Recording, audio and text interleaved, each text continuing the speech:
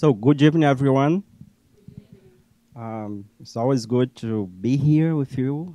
So, our reflection of tonight is to bring um, a little bit about what means this statement that was made by Jesus about the promised consoler.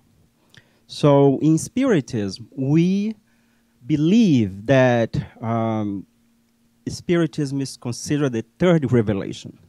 So in order for us to talk about revelation and about consolation, it's good for us to go back in time and try to identify when all these things happened, okay? And what means this consolation that Jesus promised to us. So especially nowadays that we live in a society that it seems that everybody is stressed all the time, isn't it? Or sad all the time, or depressed all the time. So we need a lot of consolation. So when we say we, means from here, the speaker, to the whole planet, okay? So we are not here in the position to be in a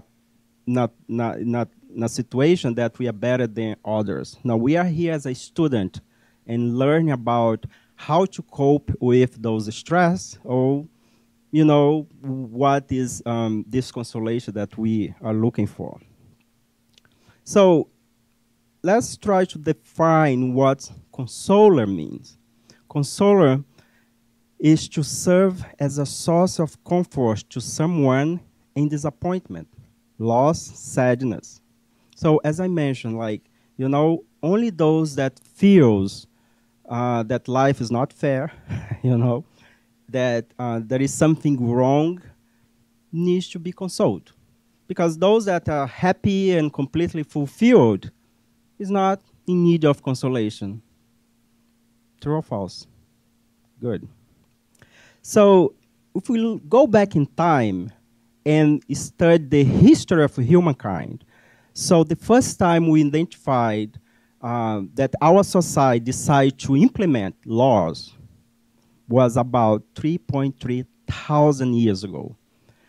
Before that, how was life? Rough. How is the system? Before Moses, for those that went to school, that has history, so how was life in that time? I'm not talking about material life, because material lives are rough.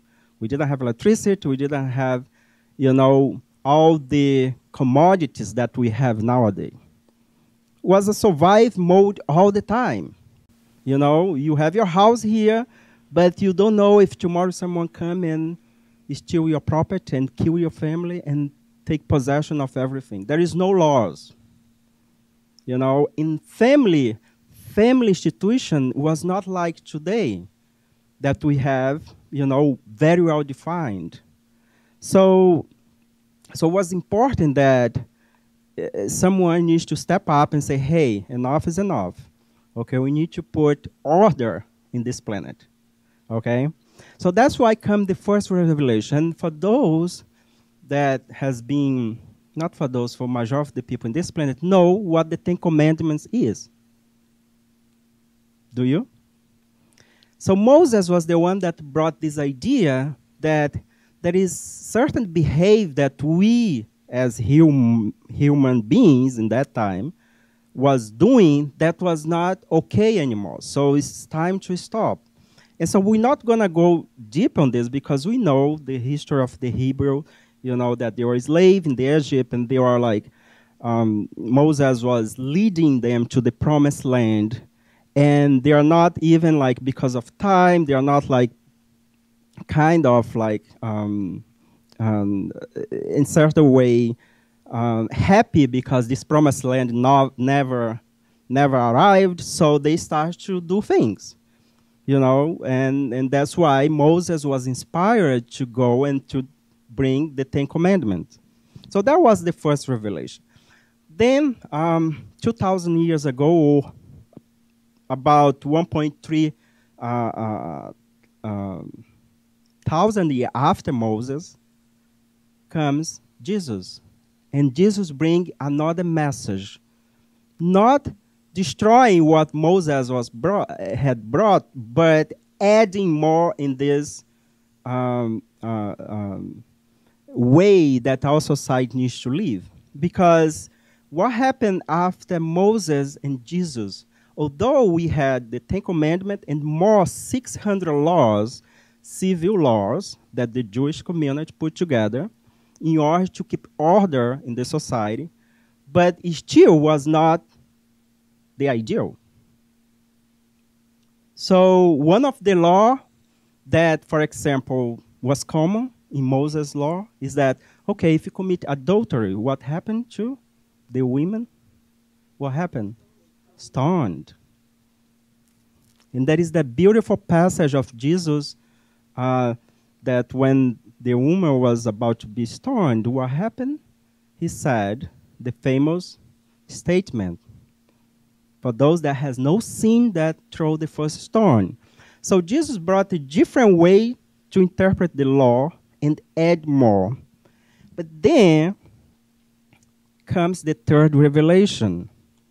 And we in Spiritists believe that the third revelation is the Spiritist teaching. And I will try to make a statement here, an argument, based on what we learn in the Spiritist teaching, why what Jesus has said, that we'll go, but we'll send a promised consoler, means, and how the Spiritist teaching fits on that promise that was brought by Jesus. We need to do this analysis, doing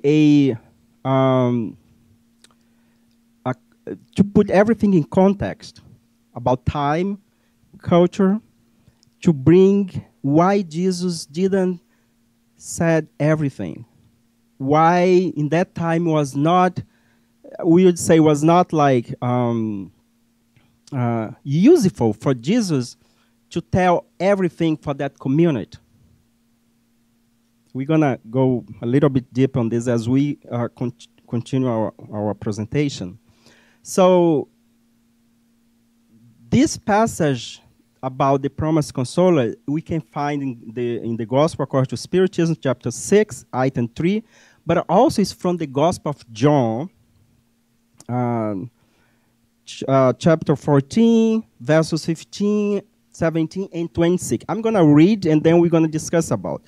So before Jesus returned to the spiritual plane, so he said to the disciple, of course, you know, for those people that are immigrant here in this life, we know when we leave our motherland and go to other place, it's always a commotion. So that's what happened at that time. The disciple was a little bit distressed about having the master go away and without any clue when they're going to meet the master again. So Jesus said, if you loved me, keep my commandments, and I will pray to my Father, and he will send you another consoler so that he may remain with you forever. This consoler is the Spirit of truth. And then he continued, whom the world cannot receive because it neither sees him nor knows him. But as for you, you will know him because he will remain with you and will be among you. But the consoler, who is the Holy Spirit, whom my Father will send in my name, will teach you all things and will enable you to remember everything that I have said to you. Period. So let us go back on this statement that Jesus made and analyze a couple of things of this statement. First, I highlight over there. When they say another consoler, what this means for us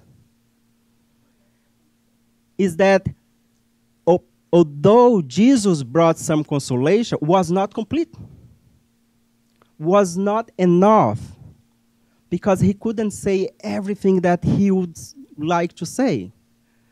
It's like parent cannot sit the children, especially like children, and explain all the complexity of a marital life, because the child is not yet in the mind condition to understand. So it's important for the parent to wait until the child become young adult that knows other things, so we can put in perspective what means to live together, you know? So when he say another consoler, Jesus was say, look, you guys are not going to be abandoned. I will pray to my Father. And that's something interesting. When Jesus said, I will pray to my Father, means that Jesus was not God, okay? So let us make the disclaimer here. Because if this was God, he would say, I will send, I will as God, as the all-powerful, almighty, I will send the consoler later. So this is one highlight that we can bring from that. What is another highlight in this statement? When they say, because neither sees him nor knows him. Okay, so what is this? So it's a consoler that you cannot see, people is not going to see, but also is not going to know. What is this?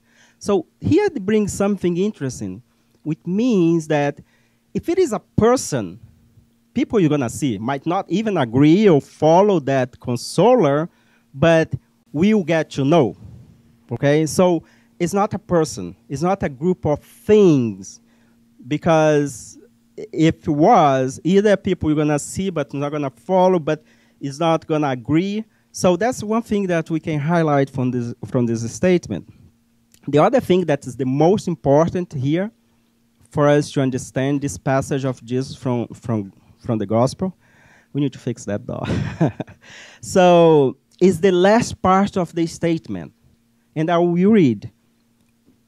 So he said that this consoler will teach you all things and will enable you to remember everything that I have said to you. Okay, pause. So what Jesus tried to do here? Jesus is doing like kind of a premonition, isn't it? Because how come Jesus will send something that, you know, he's assuming that we will forget what he's teaching? Or he was already predicting that we're going to change the message, so there is a need to send a consoler to clarify it. Let's bring this to a practical way. For example, I'm here, and then I'm, bring some information. You may go out. After a couple of years, you're going to try to tell some other group about the information you received here. And what is the guarantee that the information is going to be exactly the same? So Jesus, by knowing our nature, he already predicting that there is a need to have a something that will reveal or revise the teaching, because will be changed. Another thing that he mentioned here, that we teach all things, which means that what Jesus brought to us was not all things. So, okay, so how come? I thought the Bible is the holy truth and everything that's in the gospel is set in stone. How come now Jesus is saying that there is a consoler that will implement, not change, implement, or implement the message, and also help to remember the original message that was changed, would be changed. So based on this information, and of course, you can go back and read more in the gospel, and you can ask, okay, so how can we contextualize this? What Jesus didn't say in that time, that now there is a need that a consoler will come and says. Okay, we see a lot of passages in the gospel that even Jesus tried to teach, it seems that was not understood. And the famous passage is the conversation that Jesus had with Nicodemus about how Nicodemus was like, Master, what should I do to achieve, to go to the kingdom of heaven? So everybody, even nowadays, we are concerned about not going, not going to hell, but go to heaven, isn't it? So that time, everybody was also concerned about go to heaven. So what is the formula? What is the guidelines? So, and Jesus mentioned that, unless you are not born from, you need to be born from water and spirit in order to, that is the famous phrase. But then he was questioned, but how come? How come I'm going to go back to the womb of my mother if I'm here? So Jesus was talking about what? Reincarnation. In order for us to progress, we need to go and come back, like go to school every day. And if you wanted to have, like, a degree, you need to go, you have some, like, temporary vacation, and we approach now the summer vacation here in the U.S., in order for us to, regroup our mind, and then we need to go back to school again. Okay? So this is important. It's important that Jesus knew, he came and he knew the stage of evolution we were in that time. And he not only brought the example, but also he already he already was like in a position to see what our society is going to be. Because here there is something that we learn in Spiritism. He knows that we have free will. And we're going to receive that message that he has brought to us, but it's going to be up to us to put those messages and leave the message. He did his part. So he passed the ball to us. And now it's up to us to carry this, this message in our life and as a community. So now let's go back and talk about those revelations. Characteristics of these 3 revelations, okay? So what's the first revelation bring to us? The first revelation that was brought by Moses has this characteristic. Everything would be says like this. You shall not have other gods. You shall not murder. You shall not commit adultery. You shall not steal. You shall not desire, and ... Everything was in the negative. You shall not do this, you shall not do that, you shall not. Okay? So that's the first revelation. So when Jesus came, he brought a little bit the opposite.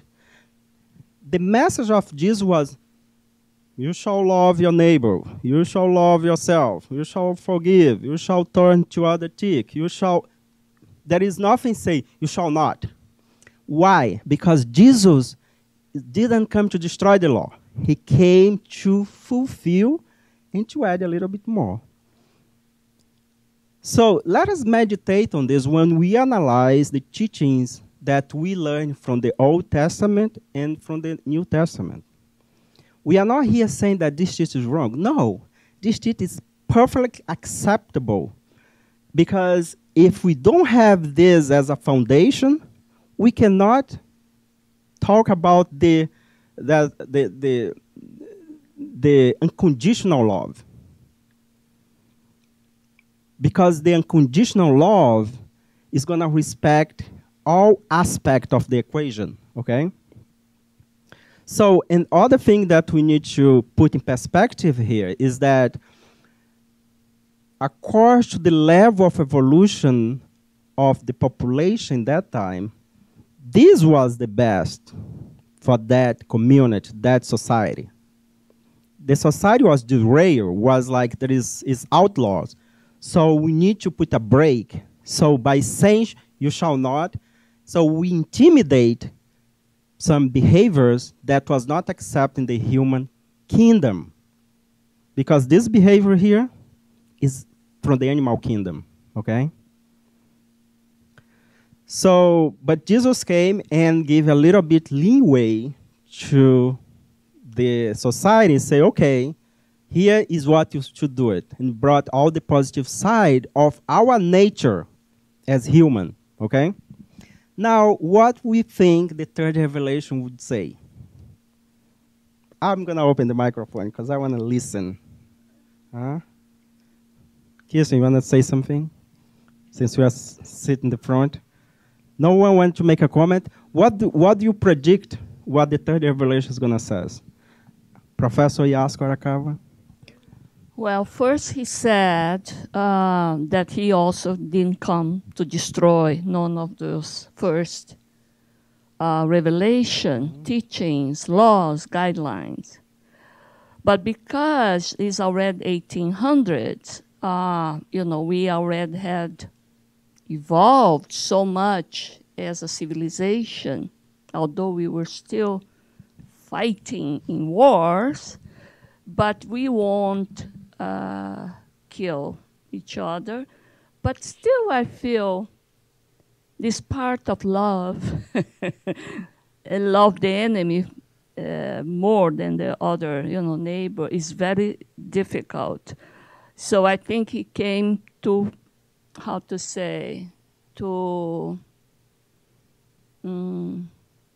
say that make a statement. Make a statement that we should stay. But I think the more clear thing, although was before, but I think was our nature as an immortal being, that we will not disappear after we lose our body, that we are spirit, we're not this body.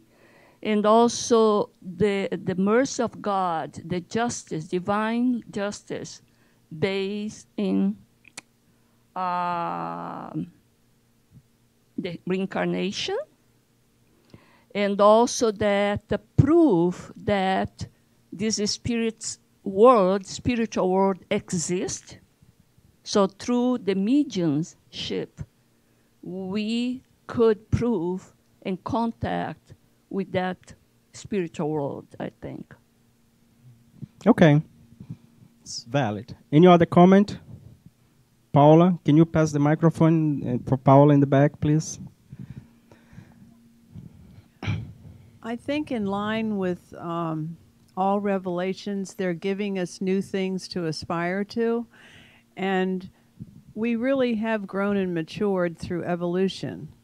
And spiritually, I think the newer, like transpersonal psychologies that Joanna DeAngelis brings us are really where we're headed. That you would not be separate from spirit every second of your life.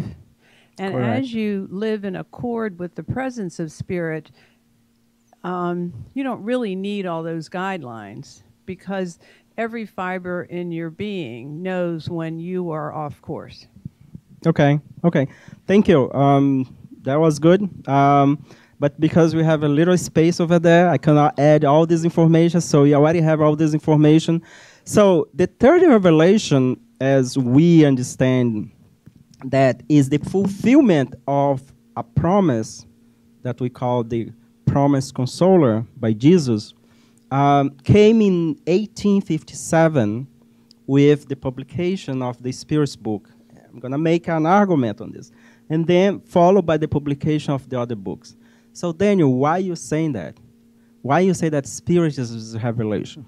Well, do you remember what Jesus says that was, by analyze the statement, we identify first it's not a person.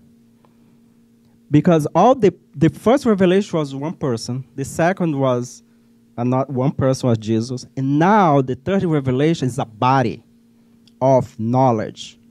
It's not one person, it's not one group. But we understand the Spiritist codification fulfill that promise. But we are not here in a position to say that this is the whole truth. Because for those that know the Spiritist teaching, we're going to identify that what we have here has been said throughout all humankind. What we have here is a compilation of this information in a concentrated way, in a guideline that we don't need to,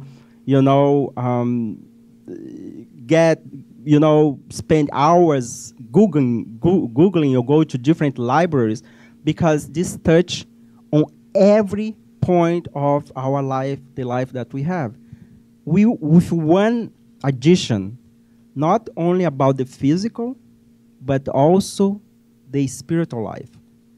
We go to the university, study science of matter. We go to the church, talk about our spiritual behavior, spiritual life. But we don't find anything that combine the science of matter with the science of spirit. If you find, bring to me, because I wanted to add my knowledge. We don't. You ask about the universe, there is information here about the universe. You ask about what Jesus meant when he talked about parable, you come to the gospel according to Spiritism. You ask about the interaction between the spiritual life and the material life, Medium's books. You ask about hope and solace, heaven and hell. Read the books, and you're going to see that it's not saying anything new. It's just compile all the information that we find throughout humankind, include Jesus' information, and put in a more understandable way. Okay? So, with the publication of this book, then it starts to bring, during like 14 years, Kardec published not only this book, but all the materials that is not in this book. For example, the review, Spiritist Review, it was would say like, where he used to publish all the communication that was not added in these books here. So this third revelation will explain why we should not and why we should do. So the first one is more in the don't and shall not, do or you should, and the third one we're going to explain why. That's it. We are not adding more. The third revelation is not creating new paradigm. Paradigm? That's the word. It's not creating new formula. It's just make things more easy for us to understand. Explain the mechanism why we shall and shall not. And bring what? If we explain the mechanism, we bring what? Consequences. Consequences. And here is the beauty of the third revelation. Is that for the first revelation, if you do something that was not in accord with the law, there is an outside mechanism that will judge you and will apply the consequences. The second revelation, that was the revelation brought by Jesus, was a revelation of accept and not do anything, okay? Like, it's up to you. You do this, you have the consequence. But the third revelation explains that this judgment is inside of us. It's our conscience. So it's not like God is going to punish him, God is this, because that's what the first and the second revelation somehow brings to us. Oh, it's a punish. God is this God that will punish you. No, God creates law. And once we are immersed in these laws, there is a consequence of what we do it. But then the third revelation brings the explanation about these laws. That this is divine laws that applies to everything. Applies to matter, apply to living being, and apply to the universe. The rotation of the planet, our solar system, there is a law that governs that movement. Can you imagine if suddenly the planet Earth decides to rotate a little bit slow? What's going to happen with our solar system? It's going to break the system. What happens if an organ in your body decides not to follow the mechanism of functioning? The liver decide, okay, guess what? Today I'm not going to process any food that you eat. What's going to happen? Huh? I'm on strike. Oh, yeah, the liver decide to go, to be on strike. It's going to be complicated. Your intestine is the worst, isn't it? If you decide not to work properly, what's going to happen? So everything that is law, from the microorganisms to the macro. So there is laws. And the Spiritism come and bring a little bit of information that, you know, there is a cause and effect. There is a consequence. But also there is reward in life, okay? So this is for us to understand about this promised consoler, okay? So it's up to you to go and look in the statement again, read the gospel, and try to see what fits in our knowledge nowadays that fulfill that promise that Jesus says. So nowadays we can easily we can get together here. We can talk about any subject. Nobody is gonna come and close this environment or stop us. Why? Because through these centuries that we have been going through since the first revelation, we have grown as human. We have implemented laws. We have advanced in our science and technology. Our cognitive process become more clear, you know. Can you believe 500 years ago you have to talk about the universe, and we know this, you know, someone decide to say, hey, you know, we are not the center of the universe. This planet here is not the center of the universe. Okay, so what happened to that person? He almost, you know, was killed or burned at stake. So nowadays we can say whatever we want. We can write books, we can bring out theories, you know, and it is open to everybody to analyze. And so we become more mature. So we are more mature in terms of intellectual approach. Our science have developed a lot that we are here, we are like webcasting, people are watching this in another part of this planet, probably, I hope. If not, it's gonna watch this in a recorded version.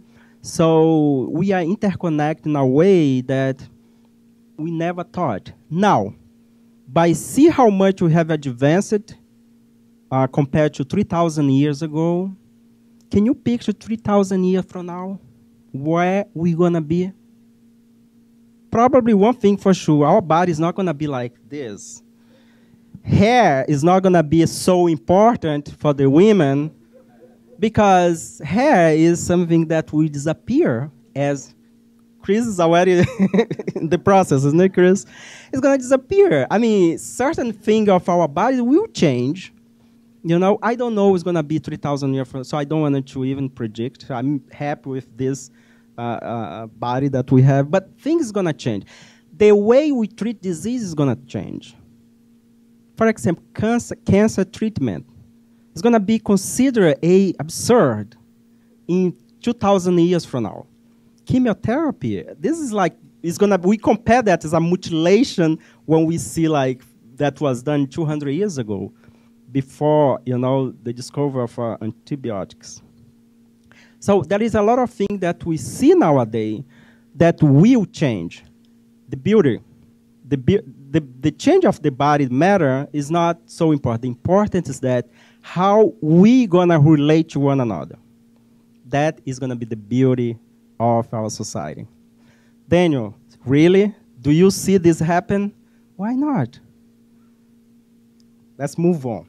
Okay, so one of the things about the third revelation. Now that we discuss about these three revelations, let's concentrate a little bit about the third revelation that we believe that is these teachings. One thing that we wanted to say and make a disclaimer about Spiritism, that Spiritism is not stagnate. It's not something like set in stone. As science advances, as we grow, as we advance, this teaching also will be revealed more. It's not that these 5 books, that's it. This is like the foundation, but will be developed as new information is going to be bring. So after this 5 books, we have the André Luiz series that brings a lot of information about the other side. So we already add the information of these teachings. So for example, when we look at, let's make a evaluation, not a judgment about the Bible. So the Bible was wrote for many people through many centuries. Took, I don't know, 1,000 years to have what we have nowadays. So we are not here saying that is the information over there is wrong. No, it's not wrong. But was information that was written in a period of 1,000 years with different author that put together, and someone one day compile and put everything together. So this has these 5 books, and new information is adding as we grow. But the Bible reached a time that stopped. We cannot add anything in the Bible anymore. We can remove. It depends on which congregation you are. You can change the text. And we need to be careful because this also can happen with this. We don't know 100 years from now, 200 years, people may come and change the text. But here, this thing came in the right time. Why? Because in the 1800s, it took 18th century since Jesus made the promise to this information come. Daniel, why the information didn't come like 1,000 years after he said that? Okay, Jesus died in the year 33. Let's pretend that he said this in the year 33. So 1,000 years after that, how our society was living? We have what? Dark age. What's the dark age means? We enter a period of our lives that the church rules everything. The persecution to those that was not according to the church teaching was in its peak. The Crusades became a movement that killed a lot of people in the name of Jesus. So how come the promised consoler will arrive in that time? We are not ready, so we need to have in the proper time. So when this phase passes, that ends in 1600, 1700, and now the Industrial Revolution starts to happen, science starts to grow, art and poetry starts to emerge, music starts to emerge, then we have a perfect scenario for this information to come. And the information starts to come with the manifestation, the physical manifestation of the Spirit through the mediums, and the initial focus happening here in New York, upstate New York, with the Fox Sisters. In 1848, so picture 1848, 31, March 31st, 1848, the phenomenon starts to happen in Hydesville, upstate New York, with these 2 sisters that start to hear knock. Was not an intellectual phenomenon, it was a physical phenomenon. Why came like that? Because they couldn't come and do other information. This was a movement that was very well organized by the superior spirit. And we believe that in the top of this group of spirit, Jesus was, the one, because he was the one that promised. So it means he is behind of this process that was directed by the Father, God. So the third revelation, and I brought this quote, know the truth, and the truth will set you free. Which truth we are talking about? This is the question. What is the truth Jesus was talking about? What's the truth Jesus was talking about? When Jesus was here, what Jesus brought to us? Majority of Jesus brought 3 things that we can identify in his life. 3. He told parables, he healed people, and he lived the message. If we need to do a highlight in Jesus, that's 3 things that he did 100%. Check. Grade A plus for Jesus. Isn't it? Story, teaching through parables. Why parables? Why Jesus didn't brought, there is a spiritual world, you need to reincarnate back and forth until you get right. You know what I mean? You need to reincarnate with that person if you... Why he didn't say that? Jesus, why did you say that? Well, because first it's going to be a waste of time. There is no cognitive process in the mind of that society to understand that. Because to tell about reincarnation, we need to have some prerequisite. We need to have some prerequisite. We need to have some intellectual process to make sense. Otherwise, it becomes something like, okay, what is this? You know, doesn't make sense. So, what Jesus was talking about? He was talking about his kingdom. What means his kingdom, Jesus' kingdom?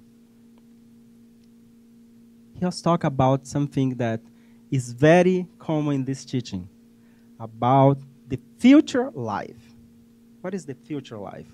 Then I don't want you to worry about the future life. I want you to worry about this life here. Well, this life here depends how you live. You determine your future life.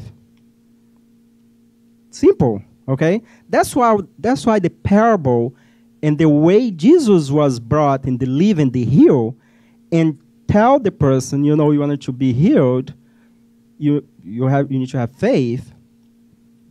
Go and sin no more. Think about the future, okay?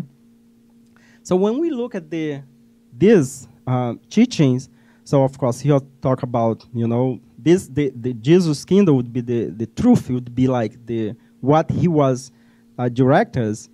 But when we talk about this future life, when we talk about truth, when you talk about what's right, we need to add these two aspects, the moral and the intellectual. And in order for us to segment, in order for us to, in our society, in our level of humankind, to make something truly acceptable, we need at least to have these three aspects of the human knowledge. Three. Because we can explain very well using one aspect, science, for example.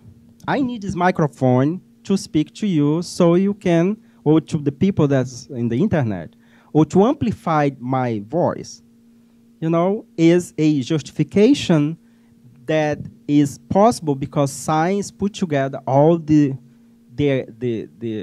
equipment, the elements, for us to have this possibility. But what this microphone will help in my life, my pain, my suffering?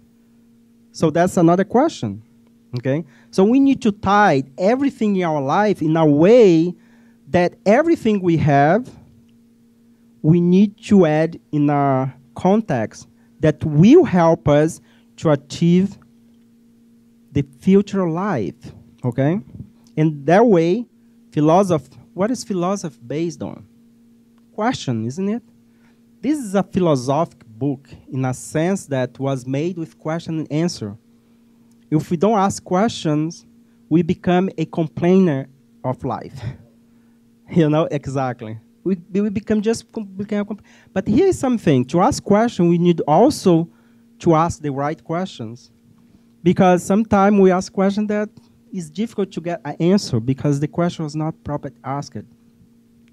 Religion, because there is no conversation in future life if you don't assume that there is a creator. We must accept that life didn't come from nothing, that there is a creator. There is someone that is all-powerful, all-intelligence, that knows everything, that creates everything. Don't ask me the nature of this individual because I don't know. I just know that he's perfect, he's loving, he's everywhere, you know, he or she or it. There is no gender for the creator. We are the one that put gender, okay? So that's compiled the Spiritist teaching. So the Spiritist teachings is the teaching that was brought to us by a group of spirit. Daniel, are all these spirit that brought this teaching pure spirit? No. The same way that Jesus collected 12 disciples, that was not pure. That was not like Jesus. Jesus was pure spirit, the master. But he invited 12 to help them in the ministry of his teaching. Now, the Spirit teaching, the spirits that brought this teaching, including this guy here, Benjamin Franklin, and this, we named this room because Benjamin Franklin was an American spirit, or American inventor. He incarnated in the US he's one of the founder fathers. And if we look at in this book, all the spirit that happens to bring the answers, we have, majority of them, they were priests. They're Catholic priest, saint, because there is no spiritism before that. So all the men that did a profound transformation in their life were invited by whom? By the Master, by Jesus, that never revealed his name, but in Spiritism, we believe when we say the Spirit of Truth, some scholar, we think that the Spirit of Truth was Jesus. Okay? So help to bring this message. So the answers that we have here, including Kardec. Kardec, he was the incarnate spirit. But we know that Kardec and the group of spirit that helped to bring those information, they were in the same level of evolution. They were not perfect, okay? But they were in the same level of evolution. They were a little bit ahead of us.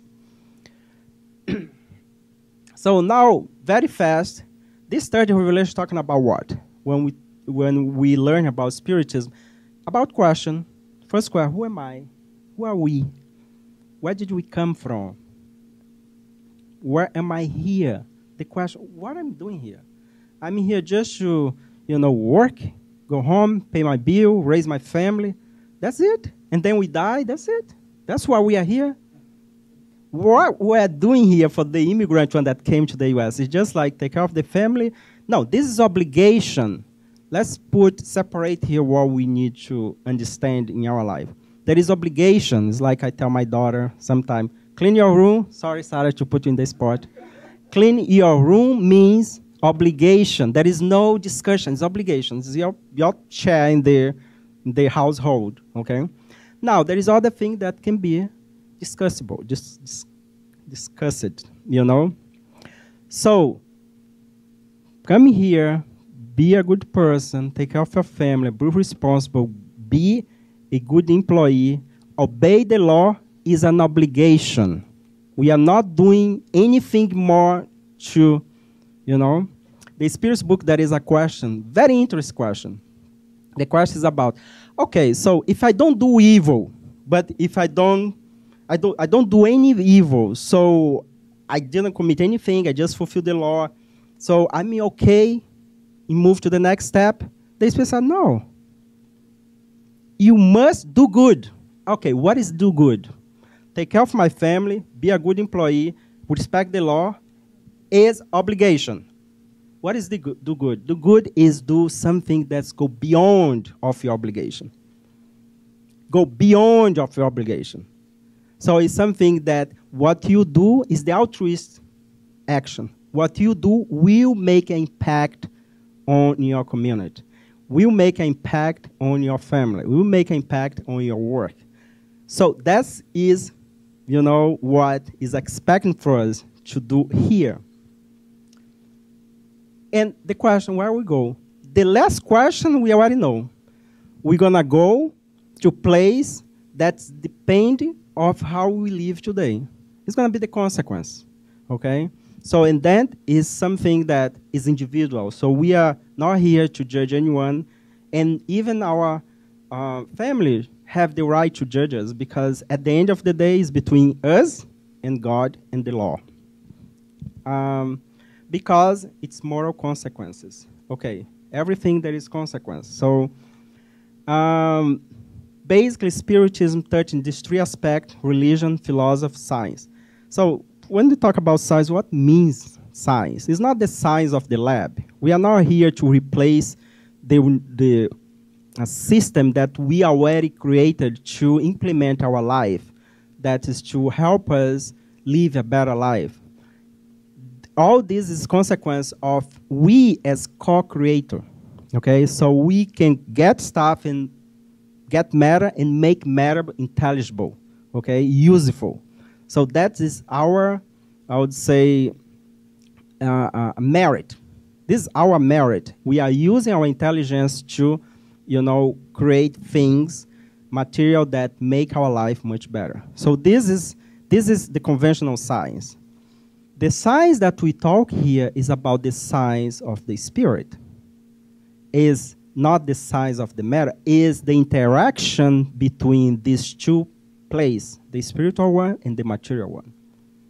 Because we as a spirit live in a physical body, we can influence matter, but matter also has an influence back to us. How can we deal with this? Okay? So what happened when we lose loved ones? That's what the spirit science comes. So what happened in our life after here, after life? Can I communicate with my loved one? What is the mechanism I can do in my day-to-day life that will attract good spirit? Why my life is become upside down? Is there a spiritual influences? Are there a spirit here? Are there a spirit in my house? Which kind of spirit are in my house? All this question we have here. Well, the kind of spirit are in your house is a spirit that likes the thing that you do. For example, if you like to play heavy metal music, don't expect that spirit like, Mother Teresa de Calcutta is going to come when you are playing your heavy metal music. But if you like sport, you're going to have a spirit that likes sport. I like soccer, so when I watch my soccer game, what kind of spirit is there in my house? Spirit that might like the sport. If you like UFC, what kind of spirit will be in the living room when you watch UFC? What kind of movie you watch? You watch soap opera. We watch horror movies. So this is not a big deal. This is just like the nature of the beast. This is what happened, okay? So what kind of thought we have? I'm all the time obsessed with money. So what kind of spirit is connected to you? What is the kind of habit you have? So are you a heavy drinker, have eating, have this, have that? You have a spirit that like those is going to be connected to us. That's not a big deal, folks. That's not a big deal. It's just like adding the invisible being with those that surround you. Which kind of friends do you have? So the spiritual friend you have is very close to the kind of friend you have. Well, if you come here to the Spirit Center, if you have the habit to always, you're going to have a spirit that also has those kind of habit. The question is that bad or good? We don't know. We are not here to tell you what's bad. It's up to you to decide. It's your life. It's your life. Jesus is not going to come in here and say, hey, don't do this, it's wrong. Jesus is not going to do that. But here is the thing. Once we know this teaching, and this teaching doesn't prohibit anything, the beauty of Spiritism is that we can do whatever we want. But there is an expectation, because once we learn, our mind, where the laws of God is implanted, will send the signal that what we're doing is not right. But Jesus also says that we should forgive 7 times 7, 7, like forever. So when he said we should forgive others, he also implied that we should forgive ourselves. Forgive ourselves is the first thing. So we just realized that, I was in this route, and suddenly I realized that I was not doing the right thing. Always there is time, So also, one of the things that define this Spiritism is they study the origin, the nature, and the destiny of spirit, and its relationship with the corporeal world. It's beautiful to have these teachings because everything that perish, like matter, has a time to finish, has a time, has expiration date, It's a product, has an expiration date. So, but when you bring a perspective, that relationship that we doesn't have an expiration date is very consoling. When we lose our parent or our loved one, and we know that we're going to meet this person one day, that this person we can meet through our dreams by doing the intelligent sleep is very consoling. So the beauty of the third revelation is that it's going to include the first and the second and add this little things that, what is that? The rational part. Very good. So, and also allow us to question. Nobody here is going to come to you and say, no, you cannot ask any question. It's already set here in this book. You know, nobody's going to tell this. I have, this week, I have a back and forth communication with someone in New Jersey. And the person was bringing some of the insight about his life and how he is very happy, very enthusiastic about this teaching. But also he brought some, not criticism, some like his personal view in how he would tackle different points on this teaching. So it's beautiful because what I told him is that, look, the beauty of Spiritism is that we allow to question, we allow to have doubt, and nobody's going to come and prosecute you. That was not true like 1,000 years ago. I would go a little bit, probably 300 years ago, 200, okay? So the main principle of Spiritism to finalize the existence of God, immortality of the soul, reincarnation, multitude of the inhabited planet, communication of the spirit. So this is the main principle, okay? So it's like if you go to school, college, you study math, biology, there is some principle that is that you need to take in consideration in order to move on, you know? So in Spiritism, we cannot even start the conversation if we don't believe in a creator. So it is the number one. There is a existence. This book, the first question is about what is God? Immortality of the soul. We are immortal being. We are not eternal, okay? What is the difference of eternal and immortal? Eternal is something that has no beginning, no end, okay? So only God is eternal. When we say, oh, we have an eternal life, could be okay, but you need to assume that you are created, okay? So for us, it's better say that we are immortal. We never die. We have one life that come, incarnate, discarnate, one life only. But we have multiple experience in a physical body. Reincarnation is about multitude of inhabited planet. In the house of my father, there is many mansions. In the kingdom of my father, there is many mansions. The kingdom. Which kingdom Jesus was talking about? Multitude of inhabited world. Okay, is the universe, communication of the spirit. We just lose the physical body, but we are connected. We are connected. Once you have the relationship in family, first of all, our relationship here in your family was not the first one, okay? It's probably you have been incarnate or reincarnate with a group of people, you know, and just change position. This incarnation, you're the husband, the next maybe you're the son, blah, blah, blah, the grandfather. That's it, okay? Once we have this is going to stay forever. It's going to be eternal.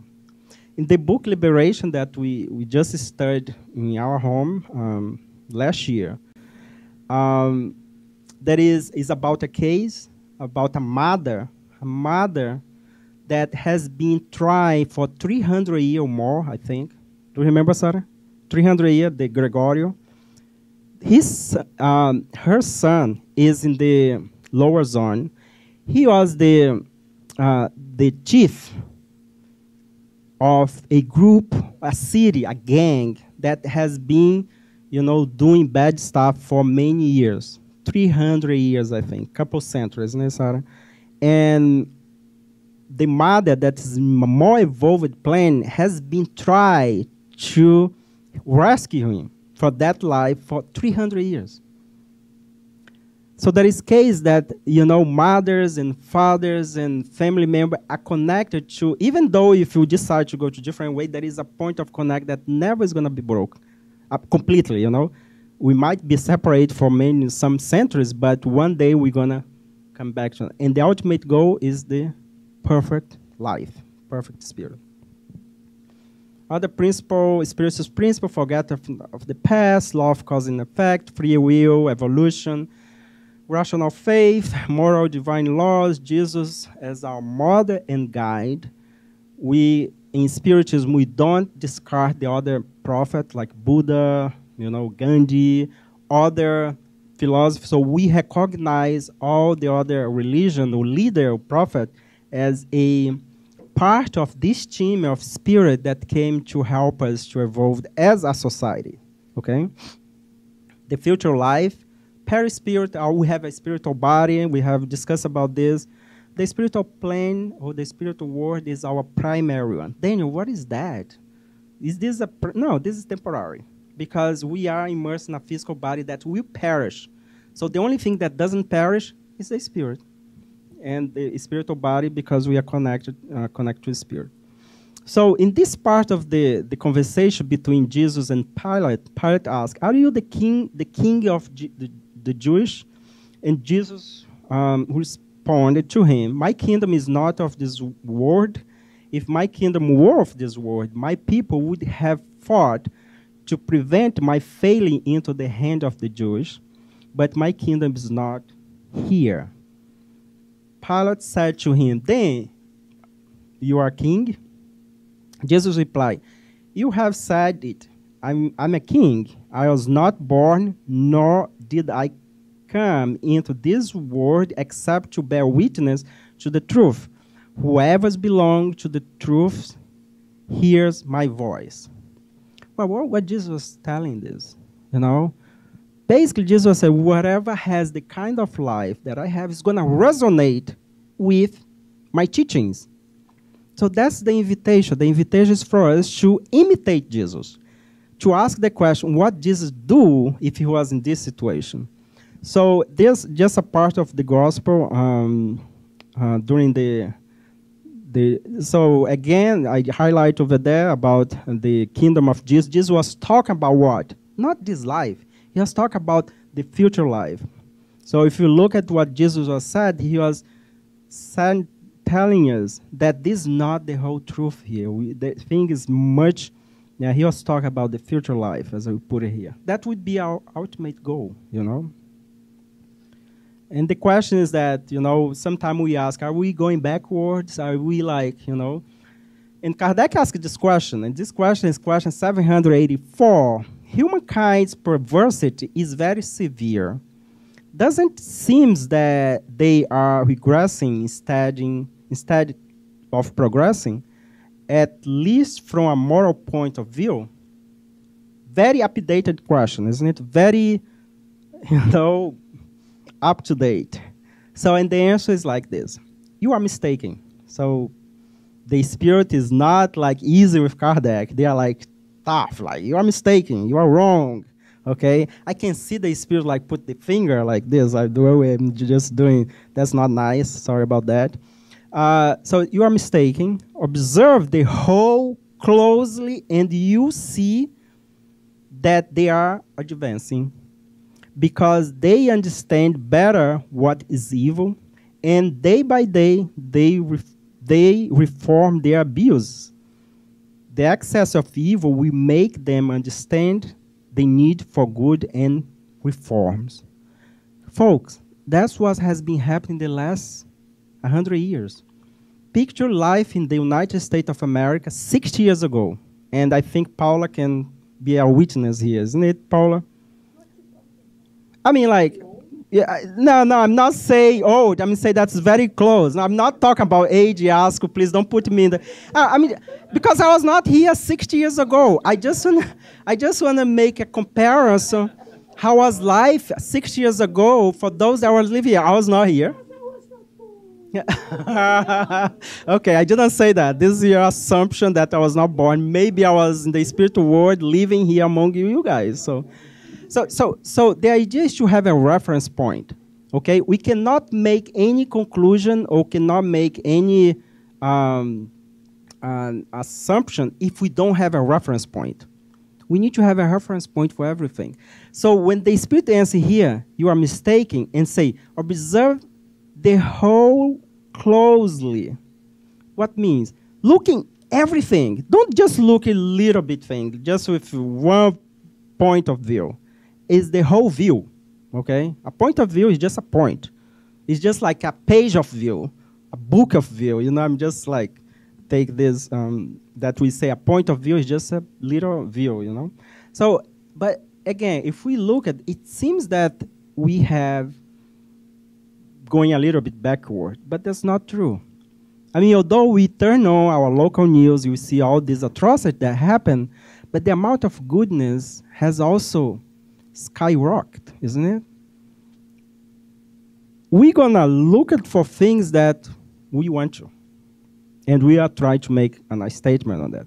So, but if we look now, of course, there is a lot of things that we need to improve, yeah. But, I mean, look at this room here. We are mixed race here. We have youngest here. We have women here. 200 years ago, you ask, you are not here.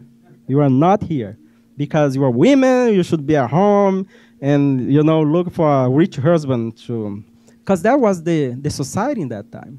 So let us put everything in perspective so we can make the right judgment about life, okay? So to finalize, I'd like to bring this guy that made a huge change in this society here, Martin Luther King Jr. I'll bring some quotes for us to keep those quotes in our mind and see that, you know, it's not only this, it's a group of good spirit that has been helped our society. He said, darkness cannot drive out darkness. Only light can do that. Hate cannot drive out hate. Only love can do that. Tell me if this does not resonate with Jesus' message. Tell me if this is the kind of approach and behavior we want our society to have that Jesus has brought to us 2,000 years ago. Take the first step in faith, so connect to the Almighty. You don't have to see the whole staircase. Just take the first step. Folks, we don't need to become Bill Gates to help. We can help with the resources that we have in the capacity that we can. That's it. So the way he said is beautiful. It's so poetic, like, you know, you don't need to see the whole staircase. Just take the first step. If you see darkness, don't worry about further. Just look here immediately what is in front of you. You know, one of the things that we learn, and this I learned with Raul Teixeira, that was this great spiritist speaker in Brazil. When we moved to Baltimore, the first time he came to Baltimore, and we have a meeting with him in the university. And so one thing that he said to us in that time was a small group, probably about 6 people. And he said, you know, learn how to flourish in the place that God has put you. Which means that if you are here in the U.S., in Baltimore, Maryland, Pennsylvania, surround here, our mission is here.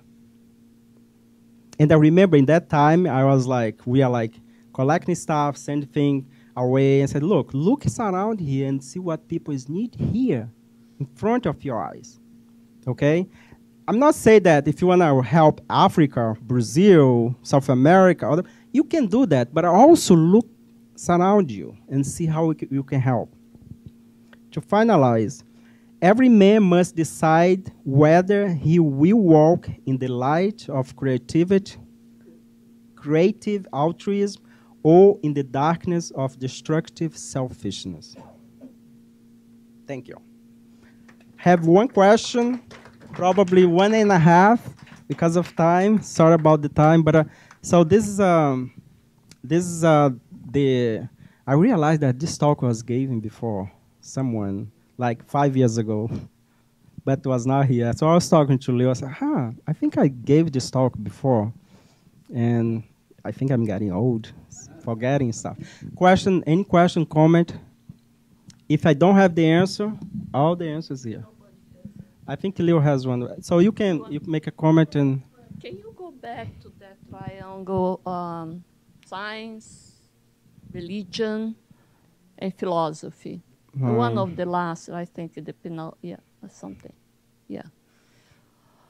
I was listening the other day, if the mid of 1800, it was the best time for the Spiritist teaching, for this third revelation to come.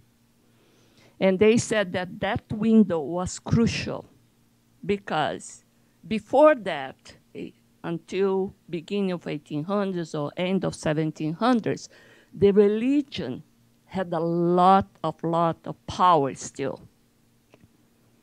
And after, in 1900, science got a very big peak, especially technology. So the materialism really picked up in 1900s, in 20th century. So many people, including France, they decide that we don't need God because we can solve everything through technology, through understand DNA, whatever, genetics, etc. And philosophy was always something more soft. It's a soft science. And I don't know the damage that those two could make, religion and science. Philosophy is less capable of making a huge, although it could make. So my question now is, if Kardec's teaching came exactly 1850s, where religion was weakening and science still didn't pick up, what will be our chance, the chance for this Spiritism to really help us to evolve? So I'm thinking the following. The same science that almost put God outside, truth God outside, will help now because we have technology. Through technology, through science, we can have information about this transcendental life, which was before very difficult to prove. Well, spirit, or well, do I have another? Because now, with the same technology, we have technology to resuscitate cardiac arrest, for instance. And then those that came back from near-death experience, they can report with details.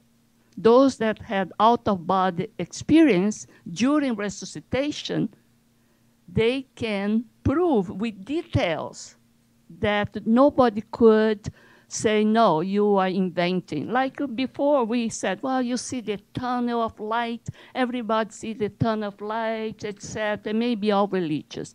But now, no, the details through science and through MRI, image, sophisticated image during, for instance, prayer, during mediumistic trance, is all documentable. You can document. So now I see, and of course philosophies always have to be, because all these questions that you made there, they're all philosophical questions that Socrates made, all the other philosophers made. So what I'm thinking that the future will be a merge, not separate like this. Like religion is one thing, science is one thing, philosophy is other thing. No, it will have to merge. Science will be in the religion will be in the science, philosophy will be inside the science and inside the religion, and that's it. It will be a more homogeneous mix. That's what I think will be the end. I don't know if you agree with that. No, no, yeah, you're right.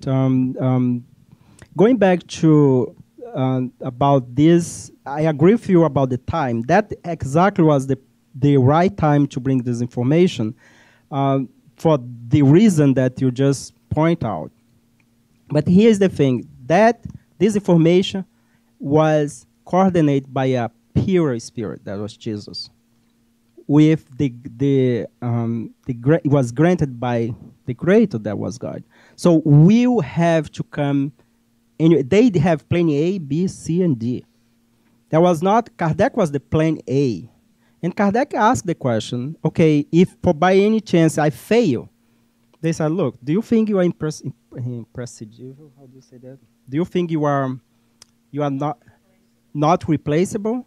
And the Spirit of Truth said, look, we already have someone. If you fail, there is someone that will do that. Because this time is very crucial. Needs to be now. So the teaching would come no matter what. Kardec did very good because, he was able to convey and to put all this information. So, and for those that was here last Saturday and saw how his life was, the struggle that he went through, but he was able to accomplish, and with the limitation that that time was, he was able to put all this information together. But I agree with you, Yask. Now, what I see about, for example, near-death experience, all this thing is just come to validate what's already here. I think if we're not able to have the, I would say, the blueprint or the information, the theory beforehand, then it's going to be more complex, because now we need to do the opposite way. With the practical way, we need to translate to the theory. And the best way is like we create a hypothesis, a theory, and then, the practical way is gonna just confirm and fulfill. Leo, you have a comment? And I believe.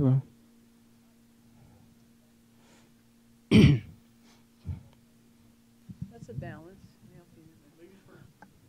Thank you. Chivalry Paula is still alive. Okay. No, yeah. Thank you.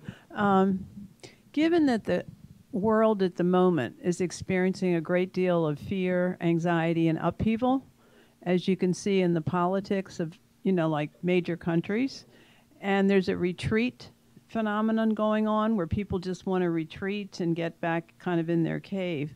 What do you think are the key? I'm trying to think of your theme of consolation. If you're speaking with another person one-on-one, they have no working knowledge of Spiritism, what would you select simply as like the one or two features that can help someone who's struggling with all the many things people struggle with today? And just in tune with the modern message of what Spiritism is bringing for consolation. Good question. 2 words for that. Watch and pray. There is not a magical bullet here. I mean, we are living a time that is supposed to be that way, because we are in a transitional period. When we say transitional, you may ask, Daniel, how long this is going to last? Well, it depends on us. How long it's going to last? You messed up your bedroom, and then you wanted to go out and have fun, and now you will say, okay, how long is going to last for me to clean my bedroom? It's going to be proportional to the amount of mess you created. So when I talk to people, of course, we need to validate the suffering of each one of us. First of all, we have different experience in life. Maybe my pain, your pain or my pain or this group suffering is not equal. So we should not tackle in the same way.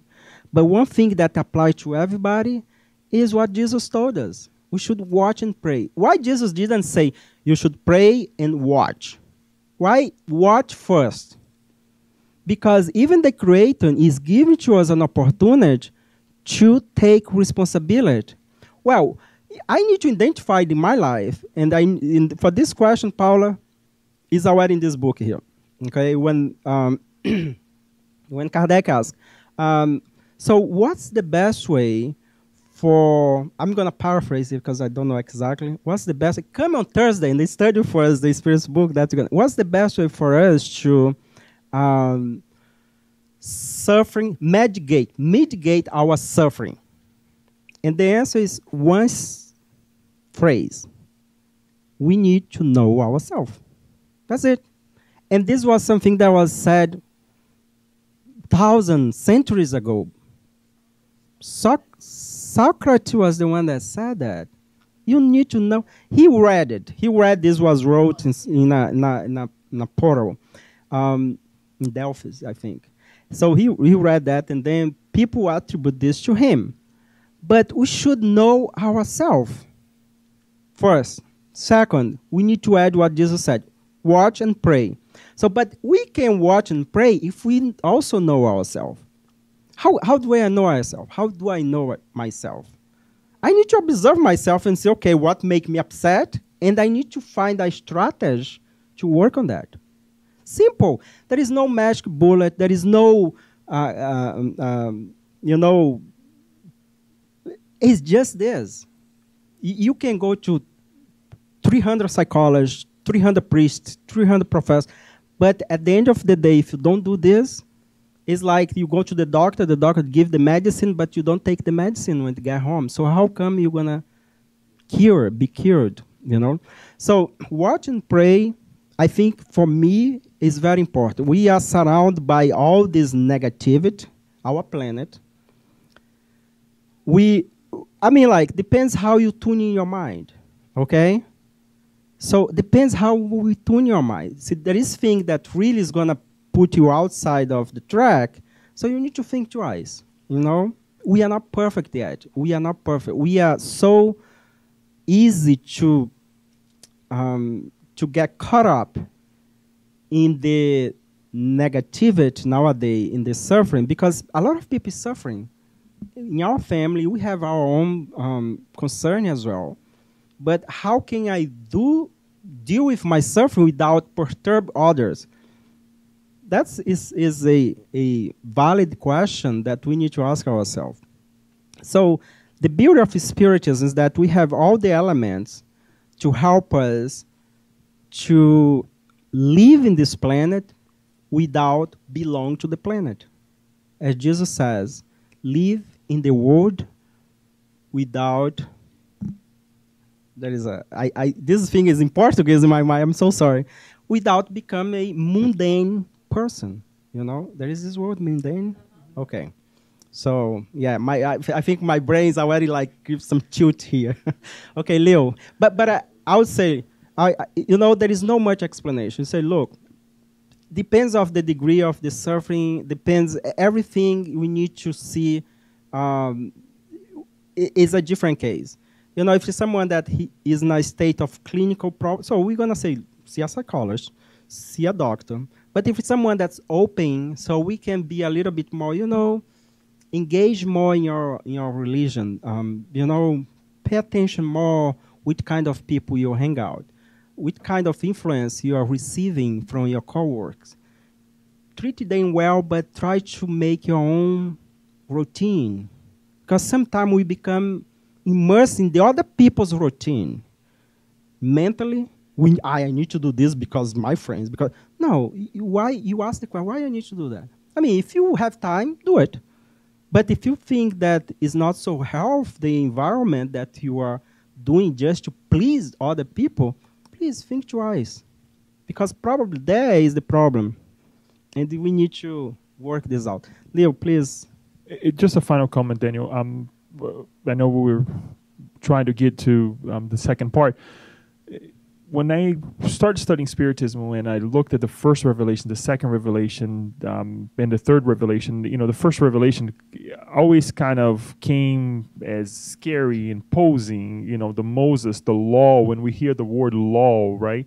And I think tonight was an emphasis to what I was able to develop with as far as understanding what these revelations were. The first revelation, bringing us our duty, into not only on or here on planet Earth, but in the universe in general.